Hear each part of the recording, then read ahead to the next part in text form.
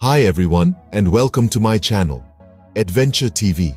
Please do like and subscribe for more such educational and informative videos. Today we're going to be talking about the layers of the Earth. The Earth is made up of four main layers: the crust, the mantle, the outer core, and the inner core. Each layer has its own unique properties and plays an important role in the overall structure and function of our planet. The crust is the outermost layer of the Earth.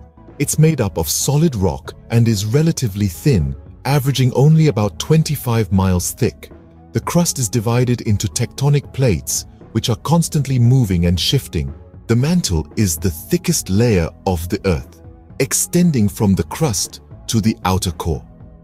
It's made up of hot, dense rock that is constantly flowing and moving.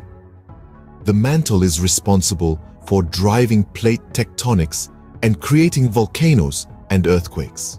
The outer core is a liquid layer of iron and nickel. It's about 1,800 miles thick and is very hot, with temperatures reaching up to 9,900 degrees Fahrenheit. The inner core is the solid center of the Earth. It's about 760 miles thick and is made up of iron and nickel.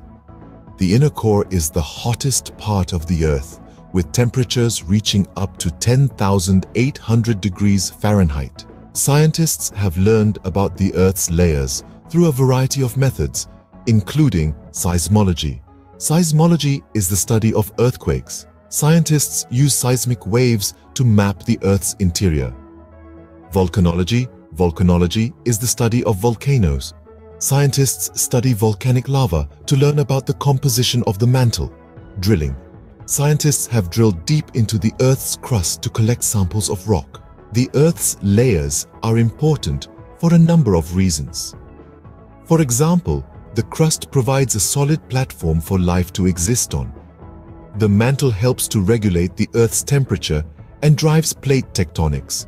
The outer core helps to generate the Earth's magnetic field, and the inner core provides a strong, stable core for the planet.